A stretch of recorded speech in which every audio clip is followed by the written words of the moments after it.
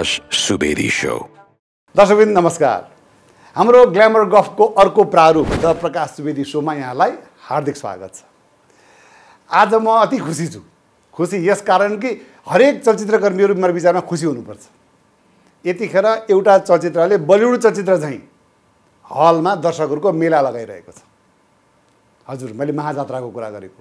महाजात्रा धेरै पछि हाम्रो हलमा दर्शक फर्काउन सफल भएको छ। त्यस्तो बम्पर ओपनिङ गरेको छ यो महाजात्राले। यो जुन जसरी महाजात्रा चल्यो यसले सम्पूर्ण चलचित्रकर्मीहरू खुसी भएको हुनुपर्छ र हाम्रो लागि पनि खुसीको कुरा हो। महाजात्राको इन्टायर टिमलाई धेरै धेरै बधाई छ र आगामी दिनमा पनि योभन्दा अझै राम्रोसँग चलोस्। धेरै धेरै शुभकामना पनि छ हाम्रो। अब लागौँ आजको हाम्रो पाहुनातर्फ। र आजको पाहुनालाई वास्तवमा मैले परिचय गराउनु पर्दा चाहिँ म एउटा पूर्ण हिरोको रूपमा उहाँको चिनारी गराउने गर्छु। किनकि उहाँको अभिनय त्यत्तिकै राम्रो छ, डान्स त्यत्तिकै राम्रो गर्नुहुन्छ र उहाँ फाइट पनि त्यति नै राम्रो खेल्नुहुन्छ। यसर्थ म पूर्ण हिरोको रूपमा उहाँलाई लिने गर्छु। र यतिखेर भने उहाँ हिरो कम विश्लेषक ज्यादा यो रूपमा उहाँको परिचय भइरहेको छ। हरेक टेलिभिजन च्यानलहरूमा अन्तर्वार्ताहरू दिनुहुन्छ र धेरै कुराहरूमा उहाँ विश्लेषण गरेको हामी पाउँछौँ। हजुर, आजको हाम्रो पाहुना हुनुहुन्छ अभिनेता तथा विश्लेषक रमेश उप्रेती। त्यसो त रमेश उप्रेती एक यस्ता अभिनेता हुन् जसको लुक्स त आकर्षक छँदैछ, अभिनय पनि त्यत्तिकै राम्रो गर्ने गर्छन् रमेश। फाइटमा पनि यिनको कला कौशल काबिले तारिफ नै छ। नाच्नमा पनि उनी माहिर नै मानिन्छन्। यसर्थ रमेश उप्रेतीलाई हिरोको एउटा पूर्ण प्याकेजका रूपमा चित्रण गर्ने गरिन्छ। त्यही भएर होला एक समयमा रमेशले चलचित्र क्षेत्रमा राम्रै रजगज गरेका थिए। आजभन्दा 48 वर्ष अघि काभ्रे जिल्लाको सिपाली भन्ने गाउँको एक सामान्य परिवारमा जन्मिएका रमेश उप्रेतीको आमा, बुवा, एक दिदी, एक भाइ र एक बहिनी गरी जम्मा 6 जनाको परिवार छ। रमेश घरको माइलो सन्तान हुन्। सानैदेखि पढाइभन्दा पनि नाटकमा रुचि राख्ने रमेश एसएलसीको अध्ययनपछि कलाकार बन्ने सपना लिएर काठमाडौँ छिरेका थिए। एक प्रकारले भन्ने हो भने घरबाट भागेका थिए रमेश, किनकि उनको बिहेको टुङ्गो भइसकेको थियो। तर रमेश भने विवाह गर्न चाहँदैन थिए। त्यही बिहे गर्नुपर्छ भन्दै घर छाडेका रमेशले कला यात्राको श्री गणेश भने नाटकबाट गरेका थिए। चलचित्रमा भने निर्देशक नारायणपुरीको चलचित्र रगतबाट नेपाली रजतपटमा एज अ भिलेनका रूपमा प्रवेश गरेका हुन् रमेश उप्रेती। त्यसपछि अभिनेता भुवन केसीले पनि आफ्नो चलचित्र करोडपतिमा रमेश भिलेनकै रूपमा खिलाए। करोडपतिले 100 दिन मनाइरहँदा अर्का निर्देशक दीपक रायमाझीको नजर यिनमा पर्यो र दीपकले पनि आफ्नो चलचित्र यो मायाले लौन सतायोमा खलपात्रकै रूपमा भित्राए रमेशलाई। तर हिरोको रूपमा भने यिनले चलचित्र पराई घरबाट डेब्यू गरेका हुन्। पराई घरपछि रमेश उप्रेतीको माग वात्तै बढ्न थाल्यो। हेर्दा हेर्दै यी नेपाली चलचित्रका सर्वाधिक व्यस्त नायक समेत बन्न पुगे। यतिसम्म कि रमेश व्यस्त भएकै कारण दर्पण छाया, आफन्त, आफ्नो मान्छे, जिन्दगी जस्ता कैयौं चलचित्रहरू समय अभावका कारण छोड्नु परेको थियो रमेशले। त्यसो त रमेशले दर्जनौं चलचित्रहरूमा अभिनय गरिसकेका छन्। तथापि धर्मसङ्कट, पराईघर, एक नम्बरको पाखे, माइली, अप्सरा, यो मायाको सागर, संगम, आफ्नोपन, घुम्टो, तिम्रो माया 99, मेरो माया 100, मायाको जाल, घर संसार, ऐश्वर्या रमेशका सफल मानिएका चलचित्रहरू हुन्। आफ्नो करियर उत्कर्षमा रहँदा नै रमेश काठमाडौँकी किरण राणासँग प्रेममा परे र उनीसँग विवाह पनि गरे। विवाहपछि रमेशमाथि घरायसी जिम्मेवारी बढ्न थाल्यो र परिवारकै सल्लाहमा रमेश राम्रो आय आर्जनका लागि अमेरिका हानिए। करिब 1 दशक जति रमेश अमेरिकातिरै बसे। नेपाल फर्केपछि चलचित्र ब्रासलेट मार्फत चलचित्र क्षेत्रमा रमेशले कमब्याक त गरे, तर यिनको त्यो चलचित्र खासै चल्न सकेन। त्यसपछि रमेश आफैले चलचित्र ऐश्वर्या बनाए, जुन चलचित्र सफल पनि भयो। तथापि त्यसयता रमेशले कुनै चलचित्रमा काम भने गरेका छैनन्। तर पनि उनी यतिखेर चर्चित नायक चाहिँ सक्रिय देखिएका छन्। अचेल यी हिरोका रूपमा कम, विश्लेषकका रूपमा ज्यादा सक्रिय देखिन्छन्। अचेल यिनलाई मिडियाहरूमा अन्तर्वार्ता दिँदै गरेको अवस्थामा भेट्न सकिन्छ। जे होस्, कुनै बेला विवाहदेखि भागेका रमेश अन्ततः विवाह बन्धनमा बाँधिए पनि त्यो विवाह पनि उनलाई फापेन। फलस्वरूप सम्बन्ध विच्छेद भयो यिनको। सुनिन्छ फेरि विवाह गर्ने मनस्थितिमा छन् रे रमेश। यति बेला यिनी राजमहल नामक चलचित्रमा अनुबन्धित समेत भएका छन्। तर यिनका विचारहरू वा भनौँ यिनले दिने अभिव्यक्तिहरूका कारण कतै यिनले बाटो परिवर्तन गर्न खोजेका त होइनन् भन्ने आभास पनि हुन्छ। यसबीच यिनका अत्यन्तै मिल्ने साथी रवि लामेछाने पार्टी सभापति मात्रै होइन, उपप्रधान तथा गृहमन्त्री जस्तो गरिमामय पदमा आसीन छन्। तर रमेशले अहिलेसम्म आफ्नो राजनीतिक अवस्थाबारे खुलेरै बोलेका भने छैनन् र कुनै राजनीतिक पार्टीसँग आबद्ध पनि भएका छैनन्। तर 84 को चुनावमा भने रमेश उठ्न सक्ने आकलन गरिएको छ। जे होस्, आज हामी यिनै कुशल अभिनेता एवं विश्लेषक रमेश उप्रेतीसँग विशेष गरी देश, राजनीतिक अवस्था र राजनेताका बारेमा केन्द्रित रही गफ गर्नेछौँ। सँगसँगै यिनको भित्री कुरा पनि खोतल्ने प्रयास गर्नेछौँ। आउनुहोस् अभिनेता रमेश उप्रेतीलाई स्वागत गरौँ।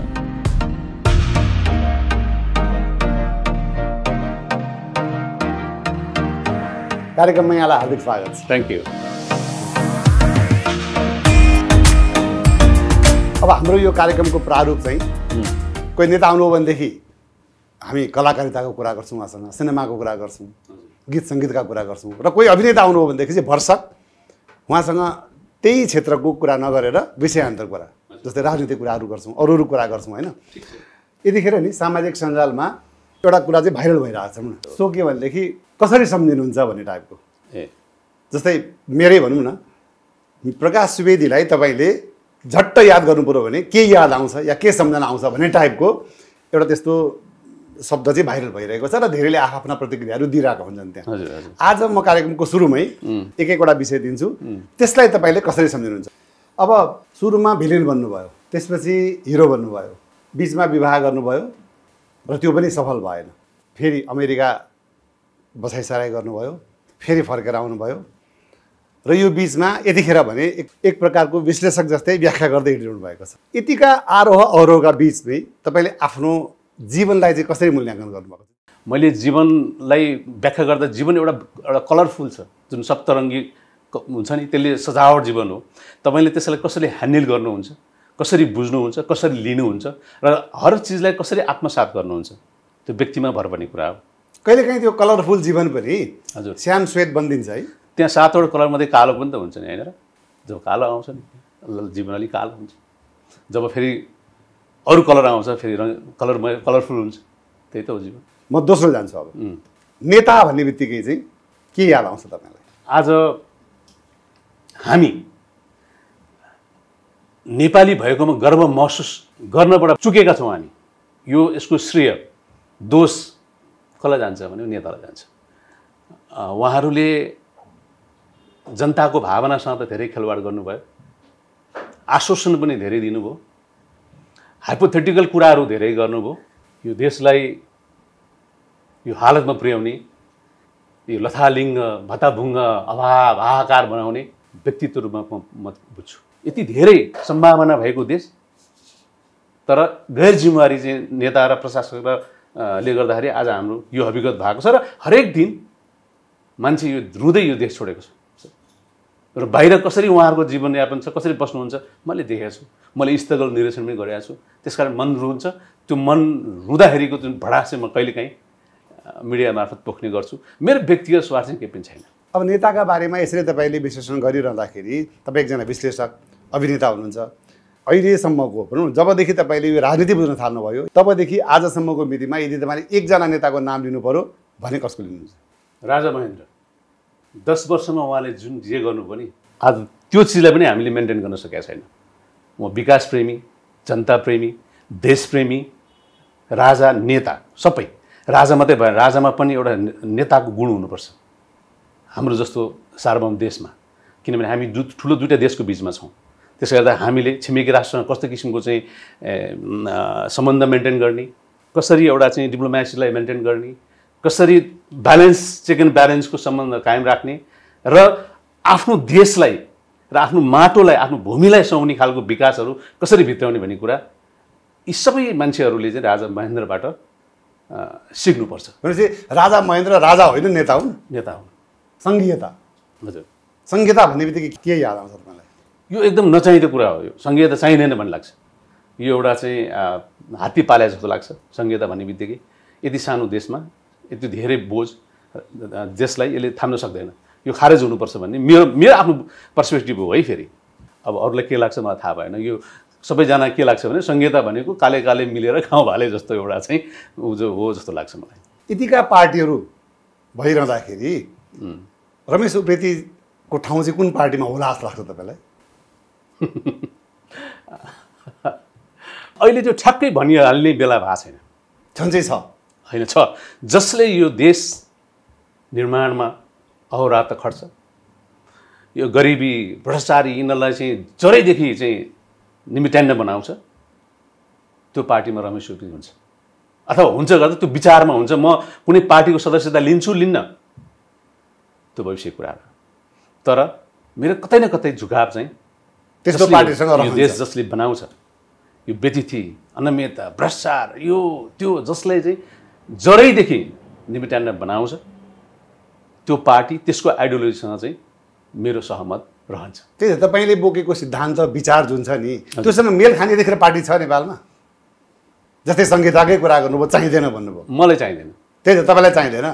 मलाई होइन, यो देशलाई मेरो कुरा मात्रै छैन, यो देशलाई नेपाल राष्ट्रलाई अहिले संहिता चाहिँदैन। ठिक छ। 2-4 कुरा चाहिँदैन। जस्तै नेपाललाई संहिता चाहिँदैन। नेपाललाई यो समानुपातिक भन्ने चाहिँ चाहिँदैन। यो त के भने जबसम्म समानुपातिक रहन्छ तबसम्म स्थायी सरकार स्थिर सरकार बन्नै सक्दैन। यो देशकोले नेपालले नेपालीहरूले नेपालका लिडरले बनाएको कुरा होइन, यो अरू देशले थुपारेको चिज हो ताकि यो देश कहिले पनि स्टेबल नहोस्, यो देशमा जहिले पनि गन्जङ्गलो भइराखोस्, यहाँ स्थायी सरकार नबनोस्, यो जहिले पनि एउटा प्ले ग्राउन्डको रूपमा चाहिँ चलिरहोस् भन्नको निमित्त यो चाहिँ लादेको एउटा चाहिँ व्यवस्था हो। त्यही त एउटा संहिता चाहिँदैन, अर्को तपाईँलाई समानुपातिक चाहिँदैन। त्यही त नेपाललाई चाहिँदैन। यो जुन तपाईँ मलाई होइन, नेपाललाई चाहिँदैन भनेपछि यो विचार बोकेको पार्टीहरू छन् अहिले ठ्याक्कै मेरो चाहिँ उसमा चाहिँ आइसकेको छैन। किनभने मैले बोल्छु यो देशको हितमा, रमेश सुप्रेतीको व्यक्तिगत हितमा केही पनि बोलेको छैन। तपाईँ विभिन्न पार्टीको एजेन्डा बोकेर चुनावमा जानुहुन्छ, सिधा सादा नेपालीहरू ज्यादै सिधा सादा हुनुहुन्छ, उहाँहरूको भावनासँग खेलवाड गर्नुहुन्छ, कहिल्यै पुरा नहुने हाइपोथेटिकल हावागफ गर्नुहुन्छ र भिन्न भिन्नै झन्डा बोकेर जानुहुन्छ, भिन्न भिन्नै चुनाव चिन्ह लिएर जानुहुन्छ। त्यहाँ पनि जनतालाई लडाइन्छ, विचारको नाममा, पार्टीको नाममा, आदर्शको नाममा, सोचको नाममा, यो विभिन्न कुरामा लडाइन्छ। अनि माथि आएपछि फेरि सँगै बसेर गठबन्धन सरकार बन्छ। संसारमा यस्तो हुन्छ? यो गठबन्धन पनि खारेज हुनुपर्छ, गठबन्धन सरकार बन्नु हुँदैन। यो 2-4 कुराले गर्दा यो देश आज यो गतिमा पुगिसकेको छ। त्यस्तै प्रेम त सुन्दर चिज हो नि सर। आहा, कति शब्दमै एउटा चाहिँ मनमा प्रेम भन्ने बित्तिकै मनमा आनन्द आउँछ। सबले सबलाई प्रेम गर्नुपर्छ।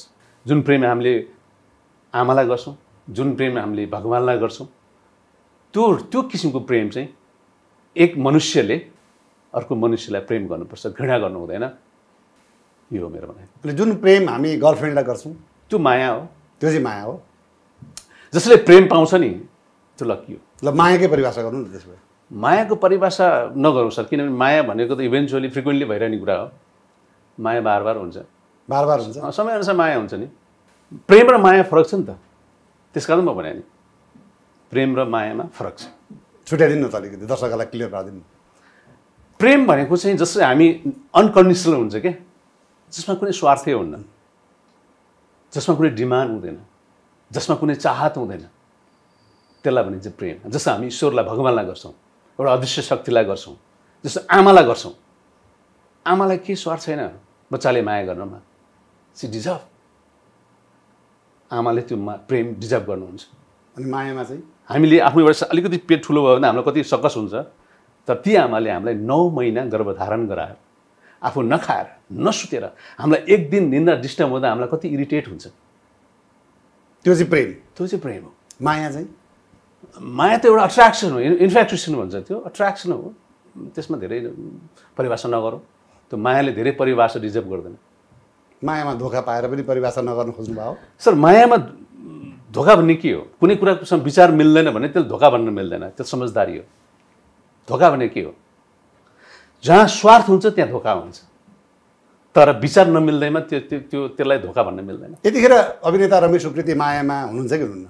होइन, माया प्रेममा त छु नि म बहुत फ्यामिलीलाई माया गर्छु। मायामा माया त छ नि। तपाईँले मलाई माया गर्नुहुन्न, यत्रो अडियन्सले मलाई माया गर्छ।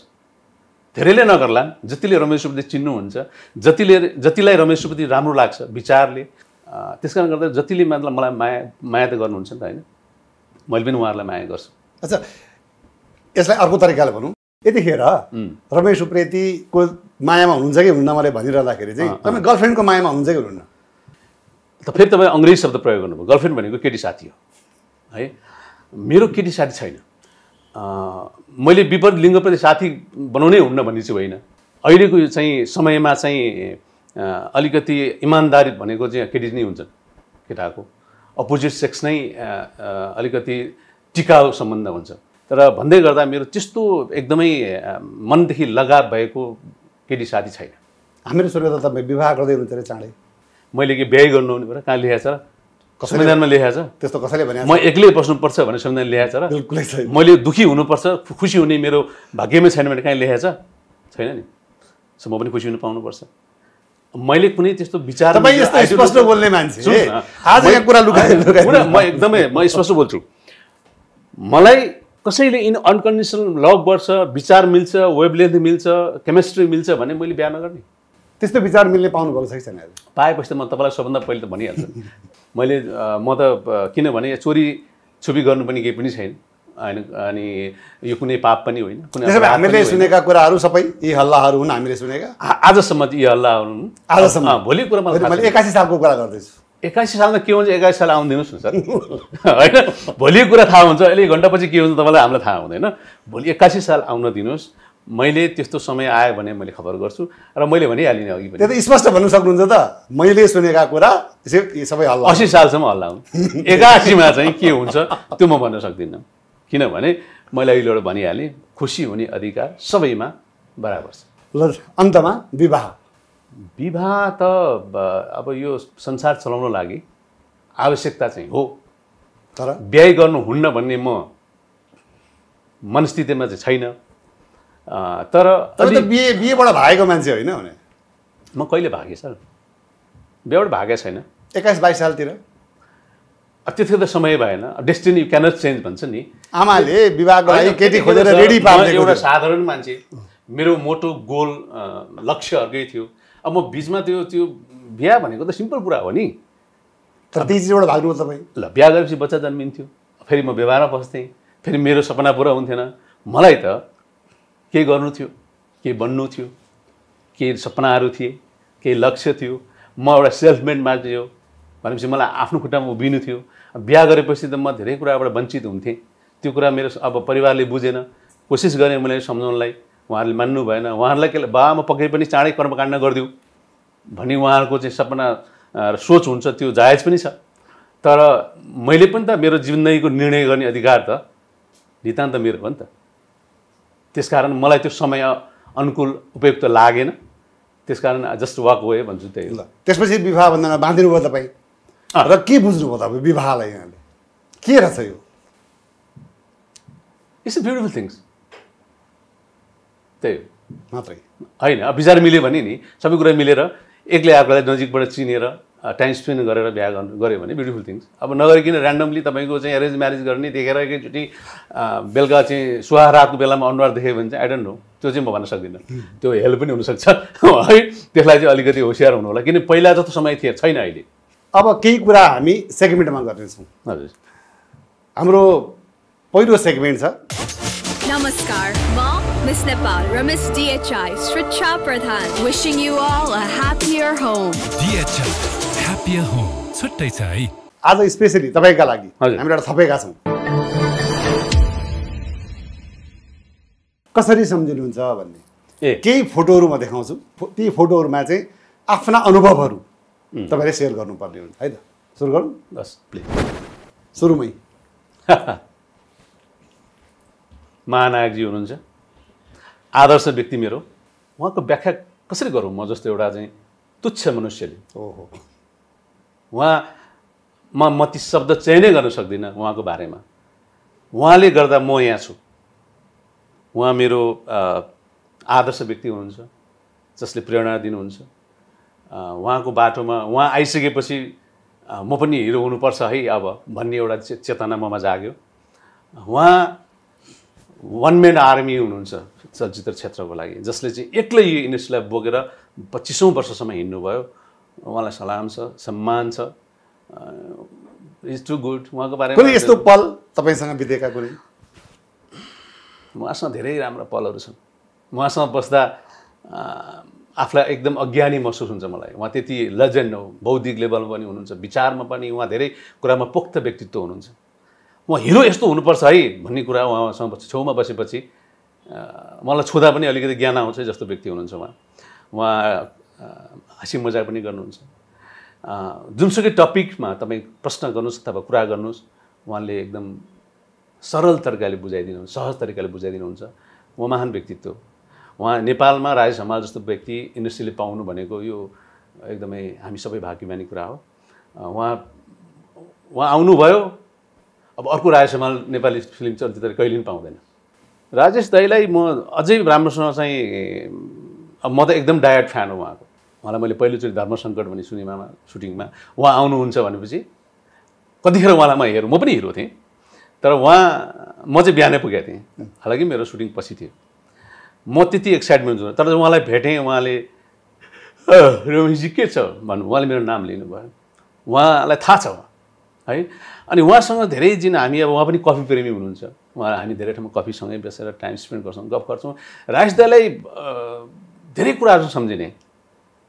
अहिले तपाईँले बिहाको प्रसङ्गमा उहाँ पहिला बिहा गर्दिनँ भन्नुहुन्थ्यो, पछि गर्नुभयो, मलाई धेरै खुसी लाग्यो।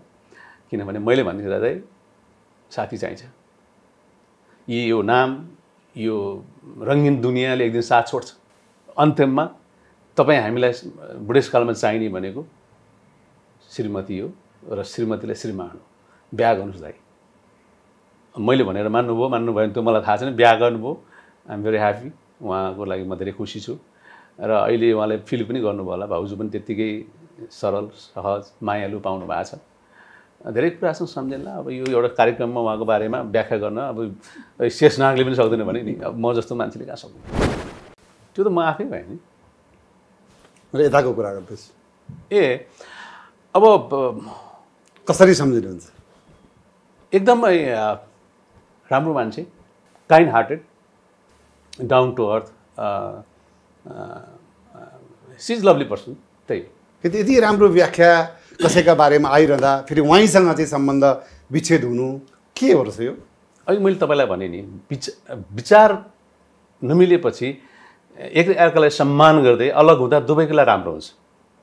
त्यसकारण उहाँलाई खोट लाउने कुरा, खोट ममा थियो होला, उहाँलाई खोट लाउने पनि ठाउँ काहीँ पनि छैन। सी इज टु गुड, हरेक एङ्गलबाट सी इज टु गुड। तर अब सायद कमी ममा थियो होला, अलिकति अपरिपक्वता ममा थियो होला,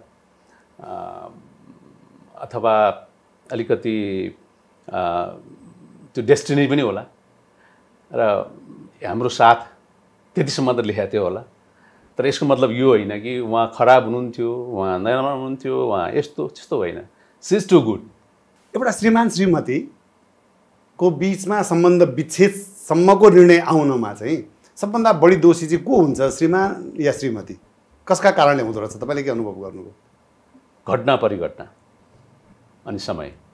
दोष कसैको भने कहिलेकाहीँ दुवै मान्छे राम्रो भएर पनि एउटै छत पनि बस्न सक्दैन। त्यसकारण सम्बन्ध विच्छेद हुँदैमा एकले अर्कोलाई दोष दिनु, आरोप लगाउनु, त्यो मूर्ख मान्छेको परिचय हो। मान्छे भएर मिलिन्जाल, सँगै बसिन्जाल, एकले अर्को प्रशंसा गर्ने, अनि अलग भइसकेपछि त्यो बारेमा खण्डन गर्ने, गाली गर्ने, त्यो एउटा मान्छेको परिचय होइन त्यो। अहिले पनि तपाईँ सम्पर्कमा हुनुहुन्छ? फोन सम्पर्क हुन्छ? होइन, सम्पर्क म डेफिनेटली उहाँको वेल विसर छु, रहन्छु, तर सम्पर्क छैन। सम्पर्क छैन किनभने अब खासै भेट पनि हुँदैन, सम्पर्क पनि छैन। तर उहाँ बेस्ट मान्छे हो। छुट्टिएर गइसकेपछि कुनै यस्तो दिन आयो जुन दिन एकदम मिस गर्नुभएको कुनै त्यस्तो क्षण पल केही कुरामा? होइन, म सम्झिन्छु सधैँ, बिर्सिनु पनि उसले मलाई त्यस्तो नराम्रो केही गरेकै छैन। त्यसमध्ये पनि जस्तै उहाँलाई कुनै कुरा मिस हुँदा चाहिँ कुन कुरा चाहिँ मिस हुन्छ तपाईँलाई? सी इज टु केयरिङ, त्यो मिस हुन्छ, एकदमै लभिङ केयरिङ, अनि मिस हुन्छ त्यो कहिलेकाहीँ। दिलीप रायमाझी पर्फेक्ट कलाकार, एउटा भर्सटाइल कलाकार, एउटा कलाकारमा हुनुपर्ने जति पनि गुण छन्, अब गुण चाहिँ होइन, गुण ले भरपूर्ण व्यक्ति हो, एउटा पर्फेक्ट कलाकार। चाहे त्यो अभिनयमा होस्, चाहे त्यो डान्समा होस्, अनि एकदम सरल व्यक्तित्व, अलिकति चञ्चलता चाहिँ अलिक बढी नै हो, तर त्यो समय पनि होला। बाँकी उहाँ पर्फेक्ट व्यक्ति हो। म जहिले पनि गर्व लाग्छ कि दिलीप रायमा जस्तो पनि हाम्रो इन्डस्ट्रीमा हुनुहुन्छ भन्ने कुरामा म खुसी, गर्व लाग्छ मलाई। त्यही त, यस्तो गर्विलो व्यक्ति, यस्तो गर्विलो कलाकार देश छोडेर विदेश बस्नु परेको छ, के भन्नुहुन्छ? यही त दुःख लाग्छ नि। होनहार जेहेन्दार जति जम्मै देश छोडेपछि यहाँ बस्ने को त यसै गरेर नेताहरू प्रशासकहरू नसुध्रिने हो भने यो देश चाहिँ रहन्छ तर नेपाली बहुत कम रहन्छन् यहाँ यो पछि गएर यो तपाईँको चाहिँ एउटा वृद्धाश्रम जस्तो यो समयमै चेतना हुन जरुरी छ यी नेताहरू प्रशासकहरूलाई जसले चाहिँ भ्रष्टाचार बाहेक उहाँहरूको दिमागमा अरू केही आउँदैन पैसा बाहेक केही आउँदैन पैसा धेरै चाहिँदैन हेर्नुहोस् तपाईँ पनि अमेरिका जानुभएको छ म पनि अमेरिकामा गएको छु अमेरिकामा लाइफ एउटा स्ट्यान्डर्ड लाइफ मेन्टेन गर्न धेरै पैसा चाहिँदैन त्यो सरकारले सबै कुरो प्रोभाइड गरिदिन्छ त्यसकारण पहिला घर बलियो बनेपछि त्यसमा भित्र रहेका सदस्यहरूको भविष्य सुरक्षित रहनेछ यहाँ त घरै बलियो भएन आफू मात्रै तपाईँको घर चाहिँ 2-4 हेक्टरको भुइँचालोले पनि कतिखेर भत्कौला जस्तो लाग्छ अवस्था छ आफू चाहिँ पुरा एकदम योगा र तपाईँको जिम गरेर भयङ्कर जिउ बनाएर भुँडी पल्टाएर त हुँदैन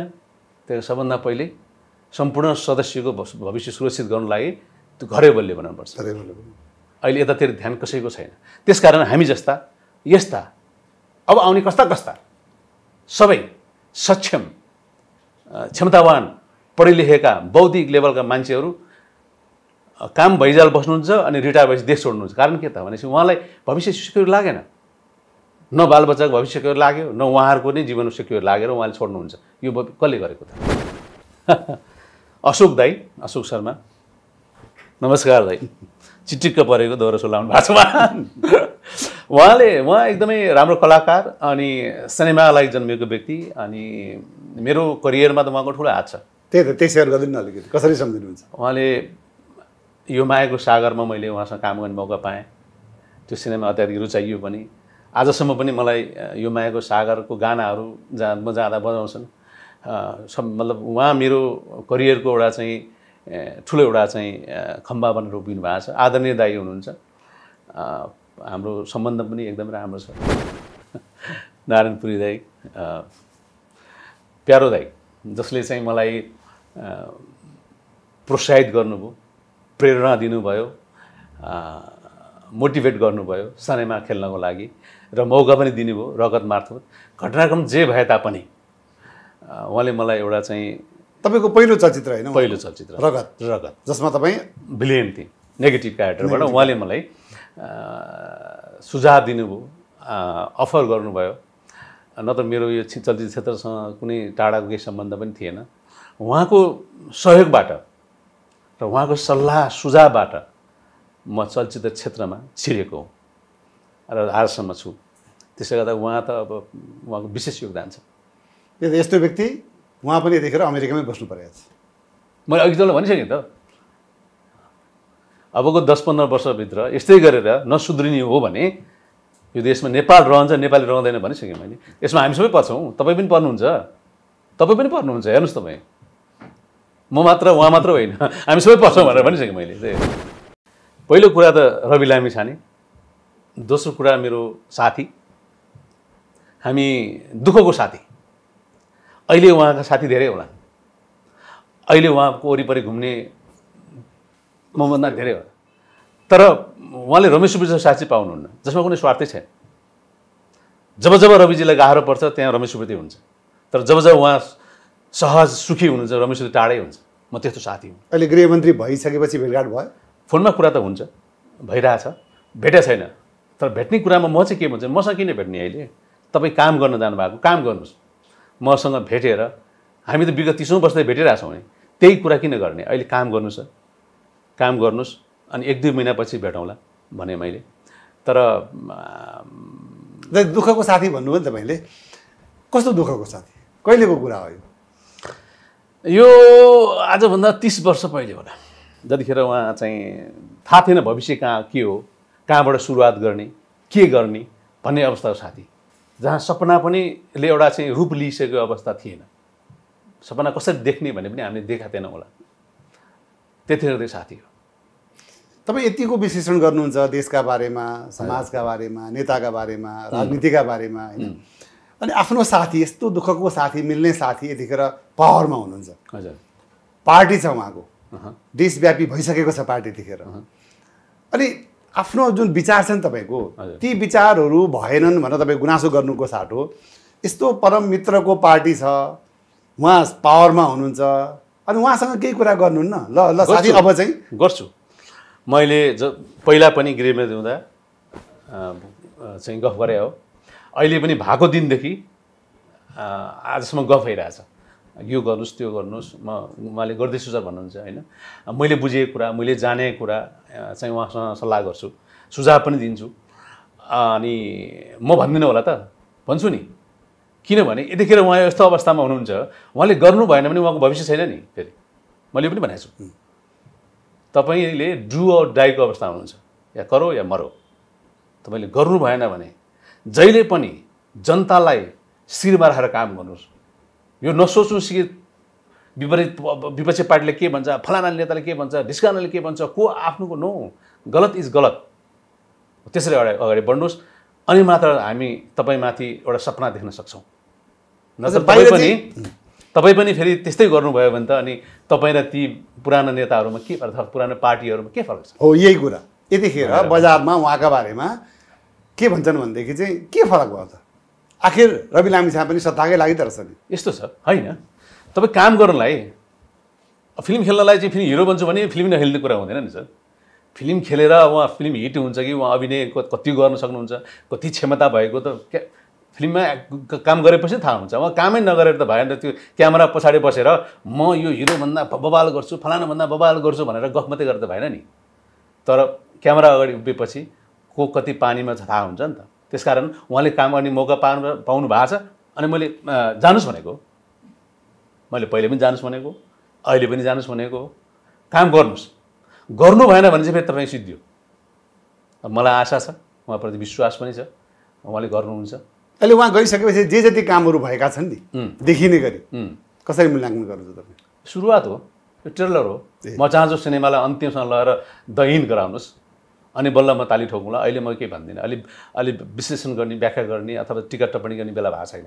अहिले भर्खर फिल्मको ट्रेलर सुरु भएको छ यो ट्रेलर हो सिनेमा हलमा चल्नै बाँकी छ अनि सिनेमा हेर्नै बाँकी छ दहीन भएपछि टोटल सिनेमाको समीक्षा गरौँला अहिले बेला भएको छैन सर अहिले नभनौँ हामी प्रतीक्षा गरौँ आशा गरौँ अनि अब नयाँले पनि गरेन भने कसले गर्ने उहाँले पनि गर्नु भएन अब नयाँ पार्टीले गरेन भने तपाईँ हामी सबै के त देश छोड्ने के गर्ने कसै न कसैलाई त विश्वास गर्नु पऱ्यो नि यो देश बनाउनलाई कुनै अर्को चाहिँ उसबाट त प्लानेटबाट त आउँदैन अमेरिकन ब्रिटिस अस्ट्रेलियन जापानिज अथवा चाइनिज आर्य देश बनाउने होइन सर हामी बिचबाट एउटा कुरा बताउनु छ त जस्तै 84 यतिखेर खुब त्यो शब्द घन्किरहेको छ होइन त्यो बेकार छ सबै 84 भनिरहेका छन् उहाँ पनि भन्दै हुनुहुन्छ 84 भनेर मिसन 84 पहिलो कुरा 84 मा हुन्छ के र उहाँको स्थिति के हुन्छ तपाईँ के लाग्छ पहिलो कुरा 84 कसले देखाएको छ 84 आज सोध्नु टुडे 80 आज गर्ने हो यो 4 वर्ष के हो 84 भनेर नगर्ने केही 84 सम्म जसले राम्रो गर्छ त्यतिखेर जनताले चाहिँ ती पार्टीलाई म्यान्डेट दिनुपर्छ फेरि कुनै पार्टी होस् उहाँ कुन पार्टीबाट बिलङ गर्नुहुन्छ त्यो मतलब छैन देशको चिन्ता छ देश बनेको हेर्न चाहनुहुन्छ भने सबै पार्टी छोडेर जसले 84 सम्म चाहिँ यो देश बनाउनलाई अहोरात खट्छ राम्रो काम गर्छ त्यो पार्टीलाई म्यान्डेट दिनुहोस् त्यो जुनसुकै पार्टी होस् मेरो लागि सबै पार्टी बराबर हो तर काम गर्ने पार्टीलाई चाहिँ यस्तो यो चाहिँ यो मिली गठबन्धन टाइपको चाहिँ होइन फुल म्यान्डेट दिएर पठाउने हो अब आउने 84 मा रमेश उप्रेतीलाई पनि हामी नेताको रूपमा देख्न सक्छौँ त्यो भविष्यको म भन्न सक्दिनँ सर अहिले मेरो ठ्याक्कै छैन प्लान यो देशले यो माटोले जनताले मेरो आवश्यकता महसुस गर्यो भने त माटोको सेवा त म सधैँ गर्छु नि सर हिजो पनि चलचित्र क्षेत्रबाट गरेकै हो देशमा देशको सेवा गर्न राजनीतिमा जानै पर्दैन तपाईँले पनि त आफ्नो क्षेत्रबाट सेवा गरिनु भएको छ नि त सर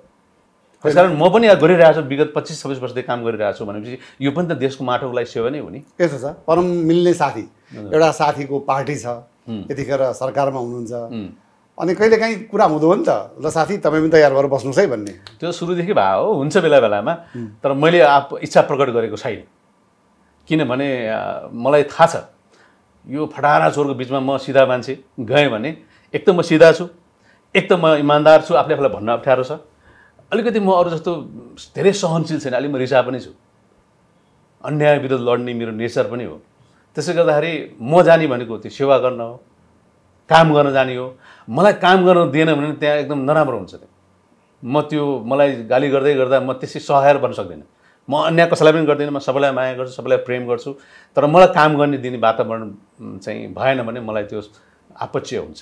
त्यसले गर्दाखेरि थाहा छैन 84मा के हुन्छ, त्यो चाहिँ 84मा आउनुभन्दा पहिले थाहा होला सर। हाललाई मेरो कतै न कतै कुनामा नभएको चाहिँ होइन।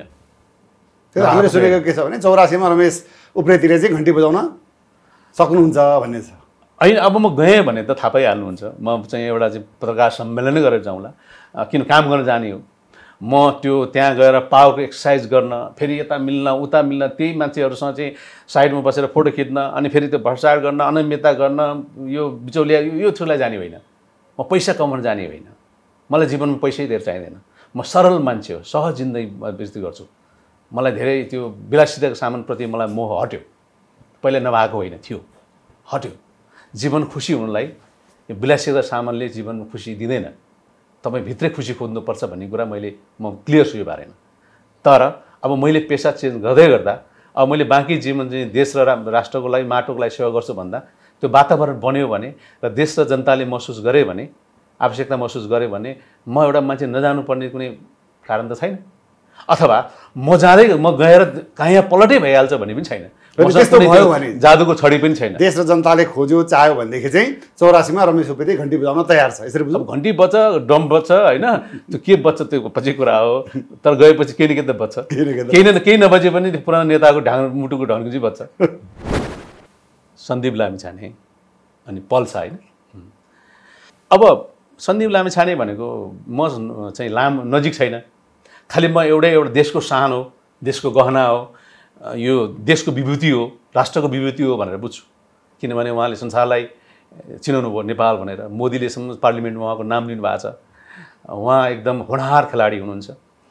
उहाँको बारेमा उहाँ देशको एउटा गहना भन्दा पनि माथि हुनुहुन्छ सन्दीप चाहिँ। पल्सा पनि भाइ हो, कलाकार हो, राम्रो हुनुहुन्छ, काम गरिरहनु भएको छ, मेरो प्यारो भाइ हो। यो फोटो मैले राख्नुको कारण चाहिँ अब दुवैजना एउटै प्रकृतिको मुद्दामा मुछिएको भन्ने जुन कुराहरू आयो, मतलब मुद्दा चल्यो, अदालतमा मुद्दा चल्यो, हिरासतमा बस्नु पर्यो, यो यावत प्रक्रियालाई कसरी हेर्नुहुन्छ? होइन, अब त्यो मुद्दा अदालतमा छ भने त अब हामीले एउटा चाहिँ कानुनको राष्ट्रको हामीले चाहिँ अब अदालतप्रति विश्वास त राख्नु पऱ्यो, होइन। अब उहाँको निर्णय पुऱ्याउँ। कहिलेकाहीँ राम्रो मान्छेप्रति भगवान्ले पनि जहिले पनि एउटा हुन्छ नि, राम्रै व्यक्तिलाई बढी परीक्षा लिने गर्छन्। कलाकारमा पनि के भनिन्छ भने टफ रोल चाहिँ राम्रो कलाकारलाई मात्रै चाहिँ दिन्छ अरे कि। भयङ्कर एक्टिङ गर्नु छ भने राम्रो एक्टर खोज्छ अरे कि। सायद त्यो उहाँहरू धेरै राम्रो भएर पनि होला, उहाँलाई धेरै परीक्षा दिनु परेको छ। Let's hope the for best. त्यही हो। राजा ज्ञानेन्द्र मित्रभाषी, सरल, अनि राजा हुनुभन्दा पहिले उहाँ व्यापारी पनि हो। तर त्यति धेरै व्यापारीमा हुनु पनि त्यति धेरै क्वालिटी त भएको जस्तो लागेन मलाई।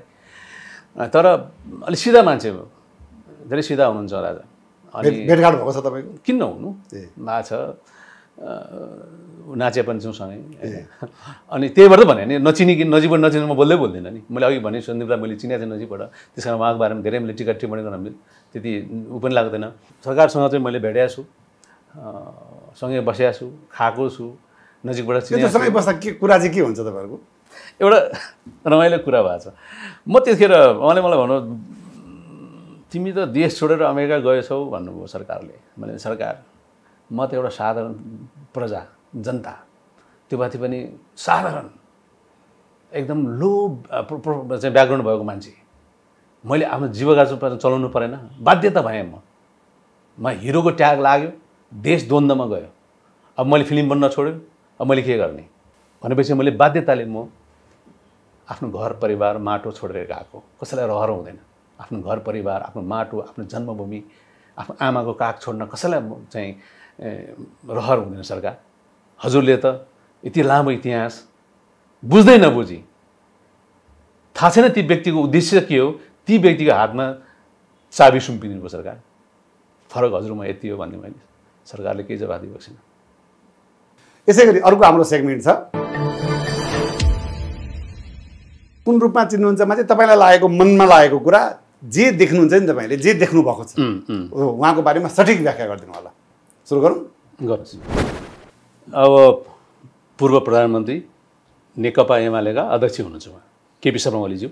त्यसरी चिनाउनु परेन होइन सिधै उहाँको तपाईँको सुनेका कुराहरू ढ्याक्कै तपाईँलाई के लाग्छ होइन अलि उहाँहरू सबै ठिक छ होइन तिच्छ मतलब एउटा चाहिँ तेज मान्छे हो देशप्रति अलिकति माया गर्ने व्यक्ति हो तर अलि बढी हावागफ गर्नुहुन्छ अलि कमेडियन हुनुहुन्छ देशको समय सान्दर्भिक होइन हावागफ चाहिँ कसरी होइन अब कहाँ कसरी अब एकचोटि भन्नु खोजेको के भने कसैलाई गाली गर्दैमा त्यो राजनेता हुँदैन मैले सुरुमा राजनेता हुनुपर्ने क्वालिटीको मान्छे हो तर कहिलेकाहीँ भड्केको छ बाटो बिर्सिनु भएको छ ती व्यक्तिहरूमा चाहिँ मैले अलिक बढी हल्का रूपमा व्याख्या गर्नुहुन्छ र अलिकति उहाँले आफ्नो मान मर्यादालाई भुल्नुहुन्छ र अलिकति कमेडियन हुनुहुन्छ अलि बढी हँसाउनुहुन्छ र अलि बढी चाहिँ हावागफ गर्नुहुन्छ के सन्देश छ उहाँलाई मैले अब भेटेर पनि भनेको छु उहाँको स्वास्थ्य राम्रो होस् तपाईँ यो देशलाई चाहिएको छ अलि सुध्रिनुहोस् होइन तपाईँ चाहिएको छ आफूलाई ख्याल गर्नुहोस् मैले भेटेर भनेको छु मलाई भन्नुभएको छ सुध्रिनुहोस् सुध्रिनु भनेको छ आफ्नो हेल्थको पनि केयर गर्नुहोस् भनेको छु र यो देशलाई तपाईँ चाहिन्छ भनेको छु मैले म राजेन्द्र लिङ्गदेल हुनुहुन्छ उहाँलाई मैले त्यति नजिकबाट चिन्दिनँ राष्ट्रिय राप्रपाको उहाँ अहिले अध्यक्ष हुनुहुन्छ अब धेरै उहाँको व्याख्या के गर्ने अहिले उहाँको व्याख्या गर्ने खालको त्यति धेरै केही छैन जस्तो लाग्छ राजा ल्याउने अभियानमा हुनुहुन्छ तपाईँसँग राजा उहाँले ल्याएर ल्याइँदैन होइन त्यो कुरो क्लियर छ तर अभियानमा हुनुहुन्छ शुभकामना छ राजा 3 करोड जनताले चाहेपछि हुने हो सबै पार्टीले चाहिँ जबसम्म चाहिँ र अनि छिमेकी राष्ट्रहरूले जबसम्म मलाई चाहिँ भन्नुहुन्न तब राजा आउनुहुन्न राजालाई त्यति रहर पनि छ जस्तो लाग्दैन मलाई होइन अब कसैको नाम लिएर पोलिटिक्स गर्न त पाइयो नि कसैको काँधमाथि बन्दुक राखेर पड्काउनु त पाइयो पड्किन्छ पड्किँदैन त त्यो बन्दुकमा कति ख्या छ लागेको छ त्यो त समयले बताउला तर अहिले ठिकै छ मलाई शुभकामना छ खरो वक्ता हुनुहुन्छ एउटा सामाजिक अभियन्ता हुनुहुन्छ व्यापारी पनि हुनुहुन्छ उहाँको मेडिकल फिल्डमा उहाँ व्यापारी हो उहाँले जनताको विषयलाई चाहिँ उठाउनुहुन्छ पीडित धेरै अहिले जुन ब्याङ्कको सहकारीको पीडितहरूको विषयमा धेरै बोल्नुहुन्छ र यो सबै उहाँ आज अलिकति लाइमलाइटमा हुनुहुन्छ यसको पछाडि उहाँलाई यहाँको ल्याउनुको पछाडि अहिलेको पोलिटिसियनको ठुलो हात छ उहाँमा पनि मैले एउटा के भविष्य देख्छु नेपालको उसमा चाहिँ उहाँ पनि पछि गएर चाहिँ एउटा राम्रो लिडर होला जस्तो लाग्छ मलाई चाहिँ धमलाजी हुनुहुन्छ उहाँ एकदम प्रिय व्यक्ति हो मनको कमलो हुनुहुन्छ अहोरात्र खट्नुहुन्छ उहाँ जति एनर्जी भएको मान्छे मैले कमै देखाएको छु लगभग तपाईँको 18 घन्टा 16 घन्टा काम गर्नुहुन्छ नराम्रो पक्ष चाहिँ के छ नराम्रो पक्ष भनेको अब खासै अब मैले उहाँलाई धेरै नराम्रो नभनौँ किनभने अब अहिलेसम्म उहाँले आफ्नो क्षेत्रमा राम्रै गरिनु भएको छ होइन मित्र भावनाले गाली नगरौँ होइन तर अलिकति सबैजनालाई एउटै किसिमको प्रश्न गर्नुहुन्छ त्यो चाहिँ अलिकति मलाई अलिकति जस्तो तपाईँ जाँदा के प्रश्न गर्ने म जाँदा के प्रश्न गर्ने अलिकति होमवर्क पनि चाहिन्छ जस्तो लाग्छ तर पनि एउटा निडर नभनौँ अब एउटा पत्रकार हो अहोरात्र खट्नुहुन्छ उहाँमा चाहिँ त्यो सबभन्दा चाहिँ उहाँले राम्रो पक्ष चाहिँ मलाई जे भने फरक पर्दैन है त्यो चाहिँ गजब लाग्छ मलाई गाली गरे पनि फरक पर्दैन उहाँको कार्यक्रममा गएर गीत गाउनु भएको छ तपाईँले भन्नुहुन्छ अलग गीत गाउनु भन्नुहुन्छ मैले तपाईँ गाउनुहोस् न भनेको छु होइन उहाँले अन्तिममा चाहिँ प्रश्न सिद्धियो अथवा प्रश्न आएन अथवा त्यो उहाँको चाहिँ उनी हो के सेगमेन्ट हो लास्टमा ल गीत गाउनुहोस् त भन्नुहुन्छ मैले कहिले पनि गाएको छैन मैले भन्छु उहाँलाई जहिले पनि सिङ्गरलाई बोलाएर भन्नुहोस् उहाँले गाउनुहुन्छ उहाँको आवाज पनि मिठो हुन्छ म एउटा कलाकार हुँ मैले गीत गाउन सक्दिनँ भन्नुहुन्छ उहाँको जसलाई पनि त्यही भन्नुहुन्छ उहाँ एउटा कमेडियन जस्तो पनि लाग्छ मलाई शीतल कृष्णजी महाराज होइन उहाँ चाहिँ धर्मको प्रचार गर्नुहुन्छ अनि महिलाको हक अधिकारको बारेमा बोल्नुहुन्छ अहिले अलिकति सुनेको छु न्युजतिर देख्छु कि उहाँ आफ्नै घरमा चाहिँ एउटा अलिकति शोषणको होइन श्रीमतीलाई अलिकति उहाँको श्रीमती पीडित भएर मिडियामा आएको देख्छु अब यसको परिणाम त पछि थाहा होला तर अब त्यही हो बाहिर उहाँले बढी विचार आदर्श कुरा गर्नुहुन्छ तर घरमा अलिकति खराब रहेछ उहाँको माहौल त्यही हो अब अहिले डिटेलमा नभनौँ किनभने यो अलिकति धर्मसँग रिलेटेड कुरा भयो अनि अब जुन श्रीमतीमाथि उहाँले जुन हिंसा गर्नुभएको छ त्यो चाहिँ गलत हो अब यसको पछि एउटा चाहिँ आउला यसै गरी अर्को हाम्रो एउटा सेगमेन्ट छ सेगमेन्टको नाम हो त्यसो त तपाईँ अभ्यस्त हुनुहुन्छ सामाजिक सञ्जालहरूमा अभ्यस्त हुनुहुन्छ प्रायः राजनीतिक वृत्तका बारेमा तपाईँले विश्लेषण गरिनु भएको हुनुहुन्छ मलाई लाग्छ प्रायः सबै नेताहरूलाई यहाँले चिन्नुहुन्छ होला तर आज म तपाईँलाई नेताहरू नदेखा किनभने भर्खरै मन्त्रीमण्डल गठन भएको छ सायद नचिन्न सक्नुहुन्छ अस्ति त्यस्तै भयो एकजना कलाकार आउनुभएको थियो नयाँ मन्त्रीमण्डलको फोटोहरू देखाउँदाखेरि चिन्नु भएन त्यस कारणले त्यो फोटो देखाउँदिनँ म तपाईँकै फिल्डको फोटो देखाउँछु तपाईँकै कलाकारहरू देखाउँछु कतिको चिन्नुहुँदो रहेछ आशा कोसिस गर्छु ल सुरु गरौँ हस् प्लिज चिन्नुहुन्छ चिन्नु भयो चिन्ने अभिनेत्री यतिखेर महत हो हो महत चाहिँ थाहा भयो, अगाडि नाम थाहा भएन। मल्लिका मल्लिका हजुर। केही दिन अघि उहाँको चलचित्र अगस्त्य भन्ने चलचित्र चलिरहेको ए मैले हेरेको छैन, थाहा छैन। सरी चिनिनँ मैले। तपाईँले चलचित्र हेर्नु भएको थियो, महापुरुष भन्ने चलचित्र हेर्नु भएको थियो नि तपाईँले होइन? ए हेरेको थिएँ, उहाँ बधाई पनि दिएको थिएँ। के कार्की? कार्की होइन, के हो? अरुण छेत्री। ए छेत्री, उहाँलाई मैले राम्रो हो त्यो अलिकति फोटोमा अलिकति कन्फ्युज भयो होइन। मैले हेरेको पनि थिएँ अनि राम्रो काम गरे हुनाले मैले बधाई पनि दिएको थिएँ। हो अरुण छेत्री राम्रो पोटेन्सियल भयो कलाकार। के रसाइली भन्ने हो? रसाइली होइन, बराइली। बराइली, यस बराइली। अहिले महापुरुष होइन, मैले उहाँको त्यही फुली महापुरुष हो बराइली। के अन्जना बराइली हो, चिनिनँ मैले। चपली हाइटको अभिनेता ए हाम्रो गोदावरीतिर हुनुहुन्छ। यतिखेर चाहिँ उहाँ वडाध्यक्ष गोदावरी नगरपालिकाको गोदावरी नम्बर 3 को वडाध्यक्ष हुनुहुन्छ। हो मैले नाम बिर्सेँ। राज घिमिरे। ए राज घिमिरे, उहाँ हेरेको छु मैले, फिल्म हेरेको छु। अनि उहाँ गोदावरी भन्ने घर थाहा छ, पोलिटिकल उसमा चाहिँ थाहा भएन। उहाँ केही दिन अघि उहाँको चलचित्र रिलिज भएको थियो, सायद मैले हेरेको छैन होला। दयारानी भन्ने मैले नाम पनि दबाडै आउँछ।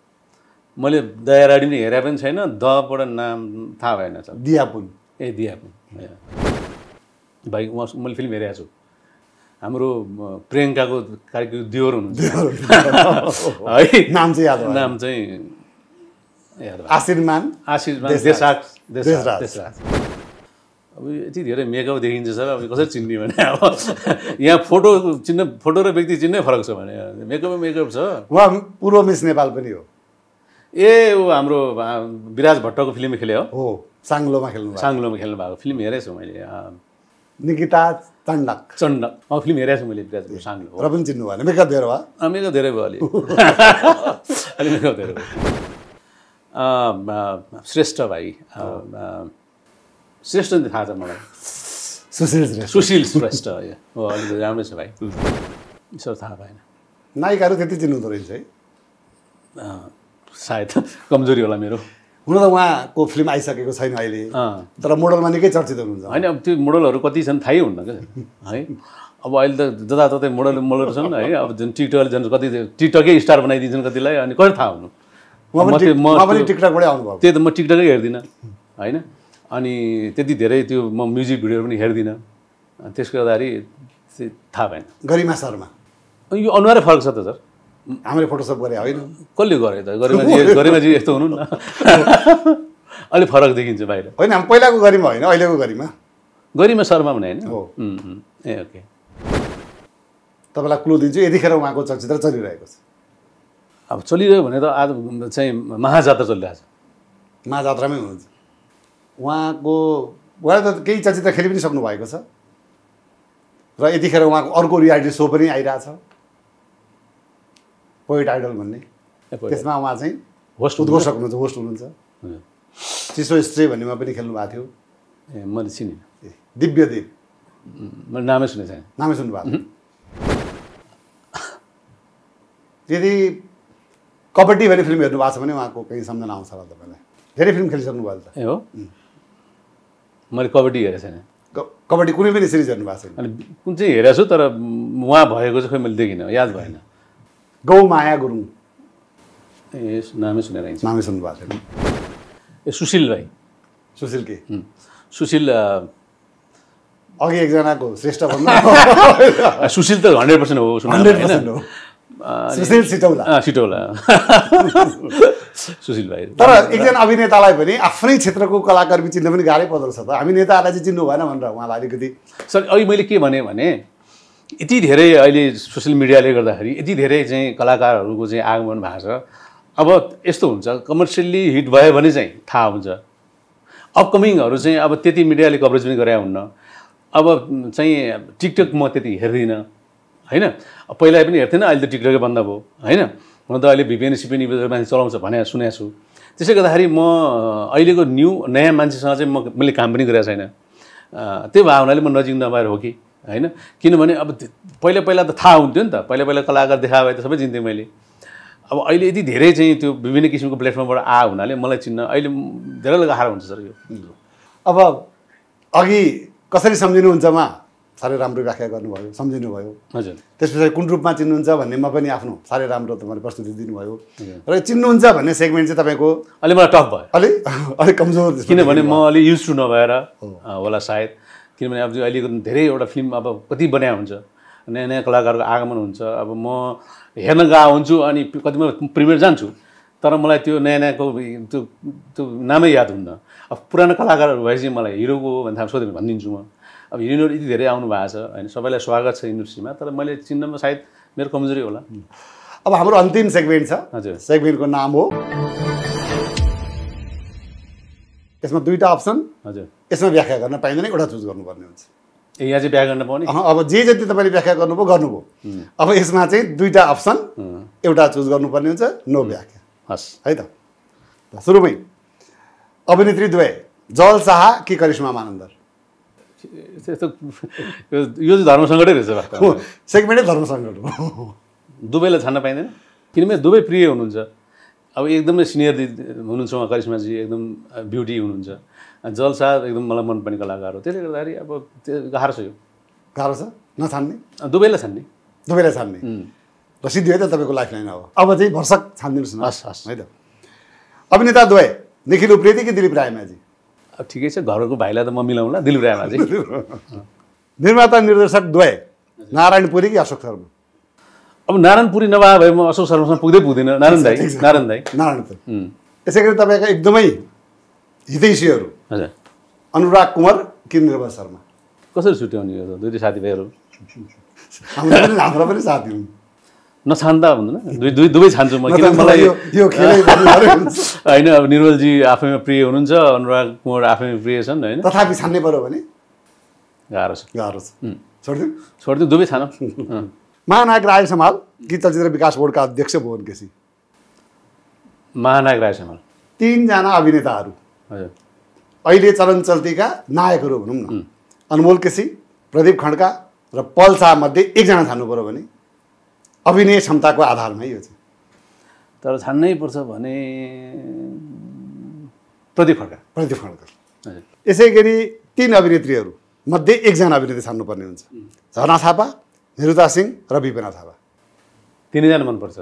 एकजना छान्नु पर्यो भने अब के आधारमा भने आधार भन्नुहोस् न, छान्ने हो मनपर्ने आधार मनपर्छ। ल अभिनय क्षमताको आधारमा झरना थापा। झरना थापा।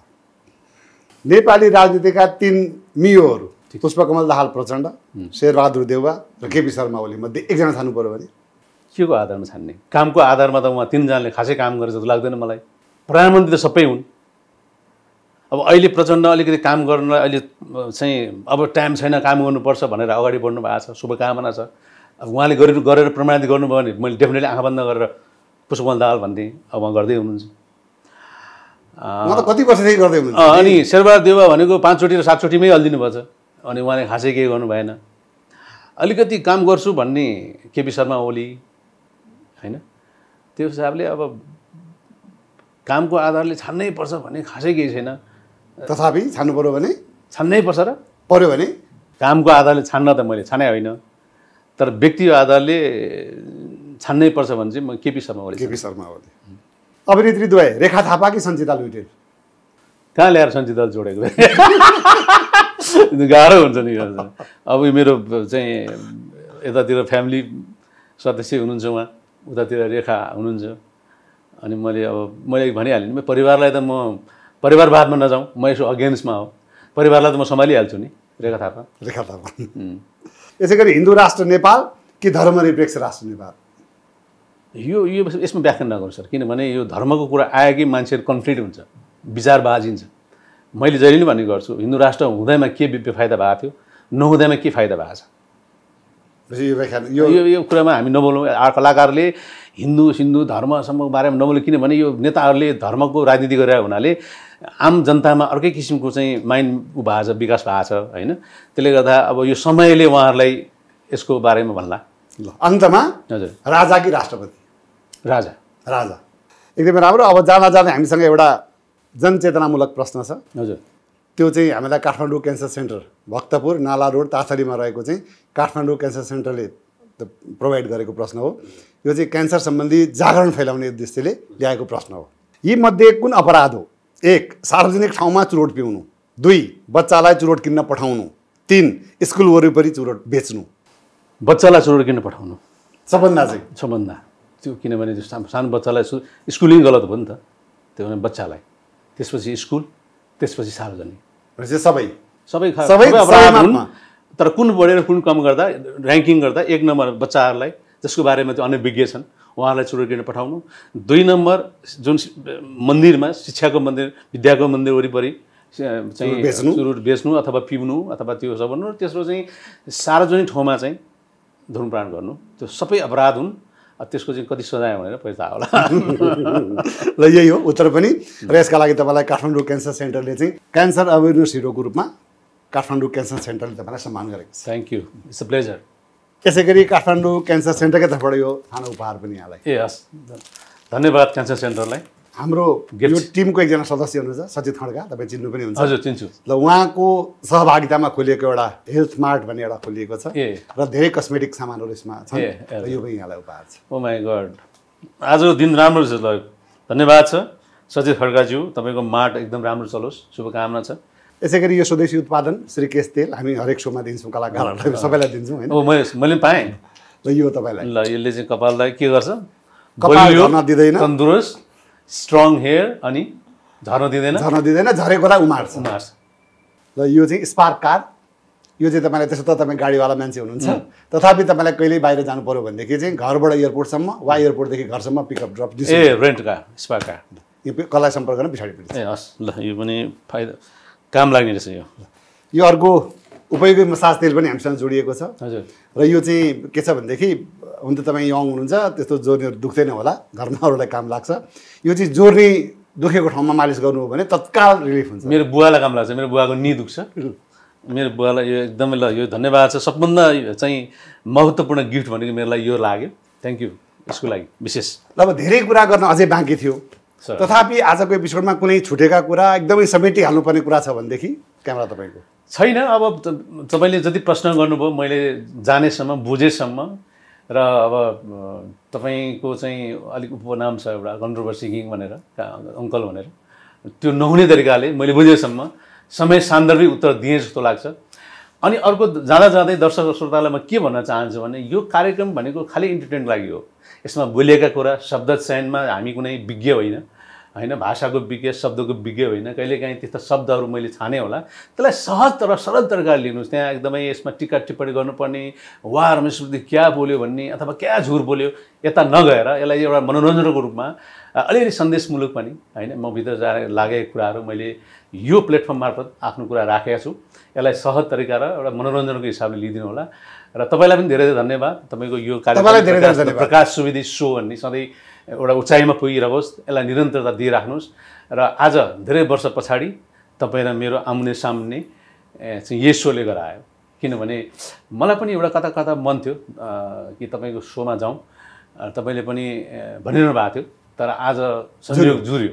ल thank you so much for. यहाँलाई धेरै धेरै धन्यवाद आइदिनु भयो। Thank you so much. फेरि पनि हामी पार्ट 2मा कुरा गर्ने नै छौँ। यहाँलाई पनि धेरै धेरै धन्यवाद यतिन्जेलको हाम्रो गफ सुनिदिनु भएकोमा। अब गफ के कस्तो लाग्यो त्यो त हामीलाई प्रतिक्रिया मार्फत यहाँले जानकारी गराउनुहुन्छ नै। आज म बोल्ने भन्दा पनि सुन्ने काम मेरो बढी भयो, किनकि अतिथि त्यस्तो भएपछि सुनिरहनु जस्तो लाग्ने कुराहरू पनि आए। अर्को साता फेरि यस्तै नयाँ पाउनका साथमा हामी प्रस्तुत हुनेछौँ। तबसम्मलाई मलाई र मेरो इन्टायर टिमलाई बिदा दिनुहोस्। एपियुएसडी पनि हेर्दै रहनु होला। जाँदा जाँदै बारदरी परिवार यसले हामीलाई अटुट रूपमा जहिले पनि हामीलाई सुविधा दिइरहेको छ र लोकेसन प्रोभाइड गरिरहेको छ। बारदरी यो चाहिँ अनामनगरमा छ, यसका अरू शाखाहरू पनि छन्, भिजिट गर्न सक्नुहुन्छ। बारदरी परिवारलाई विशेष धन्यवाद, आभारी छौँ हामी। र यहाँहरूको यो साता शुभ रहोस्, सबैको जय होस्, सबैको भलो होस्। The Prakash Subedi Show.